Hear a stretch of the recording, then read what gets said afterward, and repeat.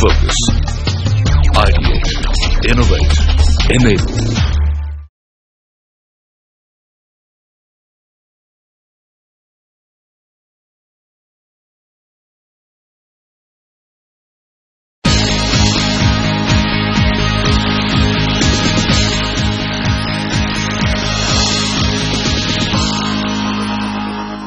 Very good evening, ladies and gentlemen, and welcome to Network 18 and Honeywell India's Smart Building Awards 2017. Smart buildings really make a smarter nation. So we've established India's most authoritative and prestigious awards for smart buildings. This platform aims to recognize India's most intelligent commercial and residential buildings that are creating new benchmarks in operational and design excellence. Tonight is the culmination of the third edition of this journey that started about 6 months ago in a bid to identify buildings that are redefining smart by virtue of being green, safe, and productive. Before we commence with the proceedings for this evening, let's take a look at the journey of this year's Honeywell Smart Building Awards. Today the word smart has come to define our very lives. From smartphones to smart cities, we constantly rely on technology to make our lives easier, safer and better. Be it living in smart homes, working in smart offices, or shopping in smart supermarkets. A smart building is at the core. The Honeywell Smart Building Awards is back in its third season, recognizing and awarding smart buildings from across India. Live city events discussed the role of smart buildings in India and encouraged building owners and facility managers to participate. More than 500 participants from 80 cities across India took the Honeywell Smart Building Survey to evaluate their smart buildings against 3 key parameters: green, safe and productive. Based on their scores, the shortlisted nominees went through a rigorous on-site validation by KPMG, the awards process advisors and evaluators. And after a final assessment, we are ready to reveal the winners. Ladies and gentlemen, welcome to Network 18 and Honeywell present Smart Building Awards 2017. Well, connected homes, connected devices, and connected people for a better quality of life. That's what being smart is all about. Network 18 went live with multi-city fora across Mumbai, Hyderabad, Bengaluru and Delhi NCR to demystify smart for the builder and architect fraternity and also seek inputs from players that have successfully implemented smart solutions in their operations. Network 18's group editor for real estate and urban development, Manisha Natarajan, was on ground spearheading that journey. So now I'd like to invite Manisha on stage to kindly come and deliver the welcome address. Good evening, ladies and gentlemen. Great to have all of you here to celebrate and recognize the best-in-class smart and productive buildings of India. It's been wonderful for me to personally have been part of this journey along with Honeywell. You know, we've traveled across key cities of India, interacted with various stakeholders, builders, architects, facility managers and property consultants. It's only when you interact with those who really roll up their sleeves and get to work, you realize how much thought, creativity and effort really goes into getting a building right. We're fortunate enough to be citizens of a country dotted with some of the most awe-inspiring structures, aren't we? Historical monuments. But today we face a collective challenge of creating spaces for young population of India in a rapidly urbanizing country. So for the winners of today's awards, I only have one thing to say. Thank you for creating such spaces which reflect a growing young India and its ambition to outperform the rest of the world. And I would like to say to the rest of my audience, who is of course a stakeholder in building India, let's build right, let's build smart. Ladies and gentlemen, Chief Guest Shri Hardeep Singh Puri, Honorable Minister of State with independent charge of Housing and Urban Affairs is with us. A big round of applause Sir, we are privileged to have you as the chief guest. For these awards, may I request you to join us and share some precious words.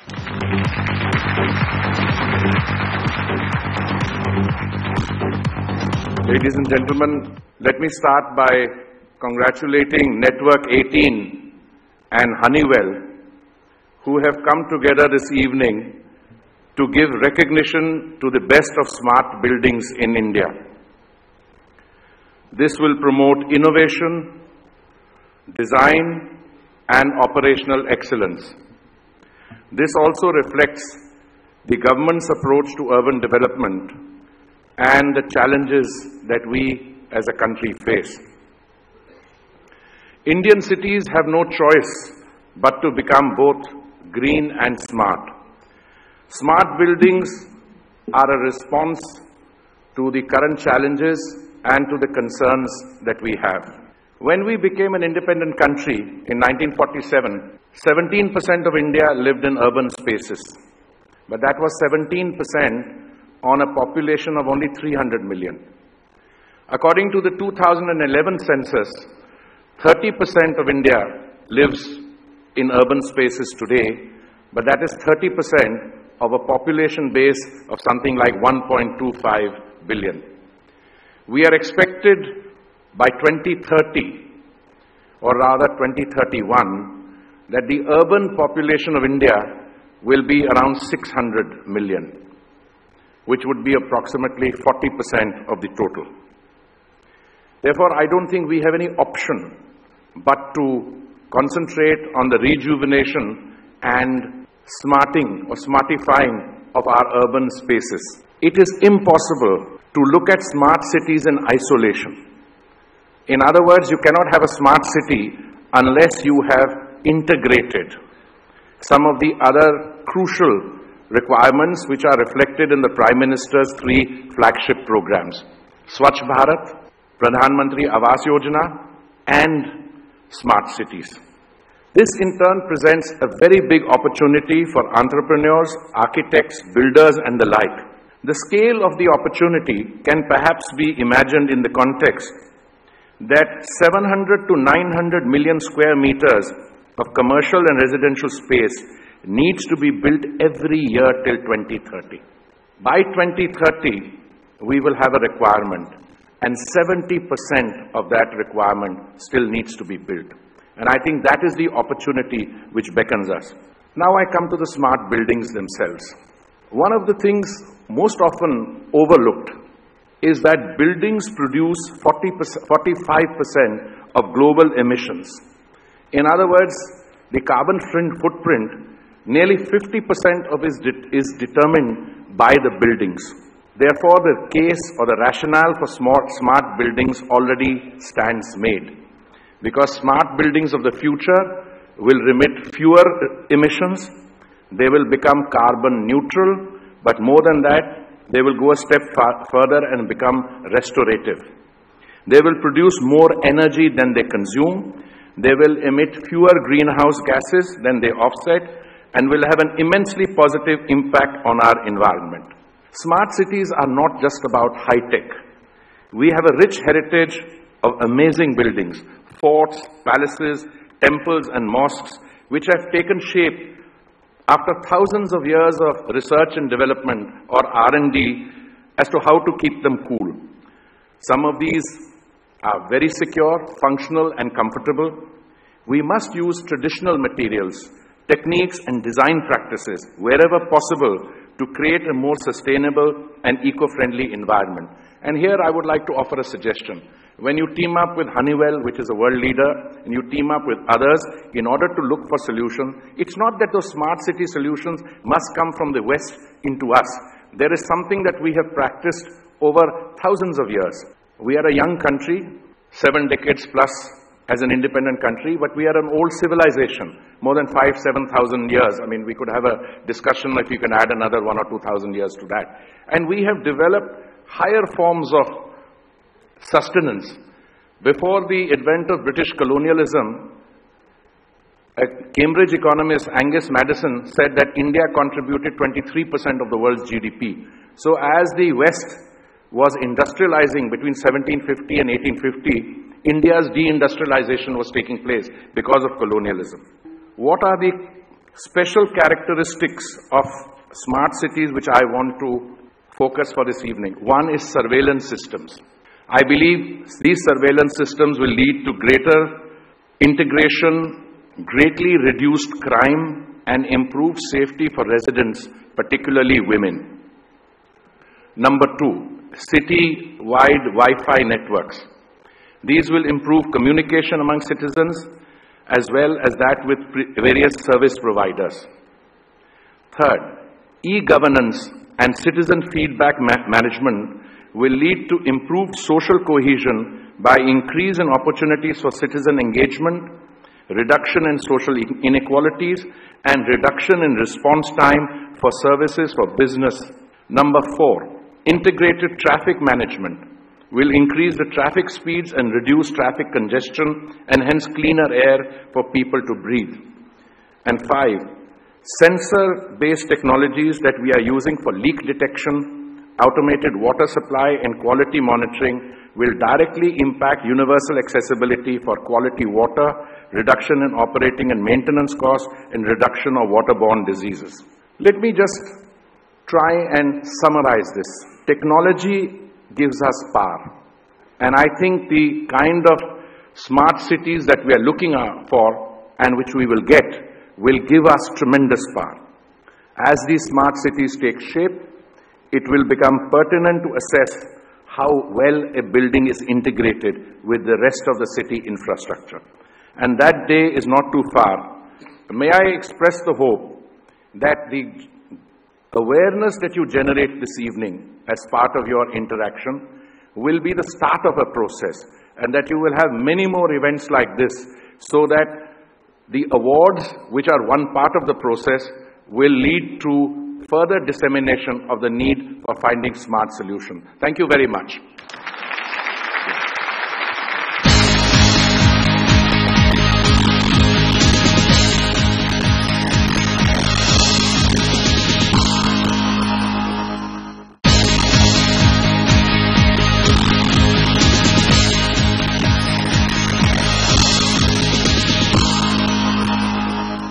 Good evening, ladies and gentlemen. It is my privilege to welcome you to the third edition of the Network 18 and Honeywell Smart Building Awards. I'm personally very excited to be here today. Thanks to the Indian government's 100 Smart Cities vision, there is no other country in the world that has created an initiative of this size and scale focusing on smart cities. So I want to take this opportunity to express our gratitude to Shri Hardeep Singh Puri, Minister of State, Independent Charge in the Ministry of Housing and Urban Affairs, for being our chief guest today. We are truly honoured to have his presence at this country's premier awards honouring India's smart buildings. I wish to thank each one of the many dignitaries and most importantly the participants and top contenders for these awards for making the time to join us. This is an important initiative for India, you and us. I'm very excited to represent Honeywell and to briefly talk about why we must celebrate you, celebrate your vision and your contribution to the 100 Smart Cities vision. The vision is to develop 100 smart cities, rejuvenating 500 cities, which will transform India and boost economic growth. A significant investment, $16 billion, is being made by the government in this policy and vision. There are key attributes to a smart city, but one of the key attributes are smart buildings. Buildings consume 40% of global energy, 25% of water, 40% of the global resources, and contribute more than a third of the greenhouse gases. But smart buildings can make a significant impact in reducing the energy consumption, the water consumption, reducing the maintenance and life cycle costs, and importantly, to the building owners, even increase the value of that facility. But buildings are there for a purpose. Buildings are there for people. People spend most of their time, 80 to 90% of their time in buildings, and it has an impact on their lives. Their comfort, the convenience, the productivity, the safety and the sustainability are all important. The Smart Building Score measures smartness, but what is that? We researched it and brought it down to a simple 3-category assessment: green, safe and productive. There are international standards out there that focus on energy efficiency and green, but it was very important for a smart building to have the criteria of safe and productive. In assessing those 3 categories, there's 15 asset groups that are assessed, and as a result of the assessment, the Smart Building Score is a score out of 100. This started back in 2015 with the launch of a white paper, and followed very shortly thereafter with the very first awards in India, which had 10 categories at that time, and just over 200 participants from 34 cities. We also launched the score in the USA and in China. Then last year, in 2016, we evolved the framework even further with 13 categories. We had over 400 participants, and we expanded the score to the Middle East. And now this year, we've expanded it again to 16 categories and over 500 participants in the awards. Technologically driven assessment concept of Honeywell Smart Building Awards has been a great help in identifying gaps and improving our systems. It's a framework that you can apply and see where you can focus your efforts to improve your facilities. And lastly, Honeywell Smart Building Awards has been a learning experience for us, and we tend to pass on the learning experience to our partner institutions. So as you learn, please, I encourage you to network and pass your learnings on to others so they can accelerate and improve their facilities with that experience. This year we started with a launch in September, 4 on-the-ground city events, and the online self-assessment began. KPMG then led on-site verification for the shortlisted buildings in the award categories and led the validation of the final scores. Here's a consolidation of some of the results. And the Smart Building Score is having an impact, as you can see. The top left here is the average of scores for all of the participants, and you can see this year compared to last year, a significant increase in the average score from 36 to 52, and an increase in every one of the 3 categories for green, safe and productive. If I move to the bottom left, the winners as well have seen an increase in each of the categories year over year. An example of a participant who was part of the 2016 awards and was part of this year's awards, year over year improvement for that facility, going from a score of 62 to 77. And again, one of the categories, I think it was the category with the most increase in score was the industrial buildings. In 2016 we had 19 participants, this year 25, and the average score moved from 62 to 70, a significant increase in the Smart Building Score for those buildings.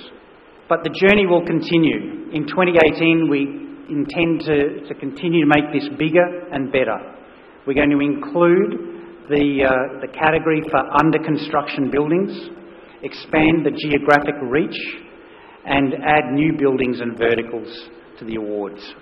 So I'd like to thank you all this evening and all the participants, and congratulate all of the award winners.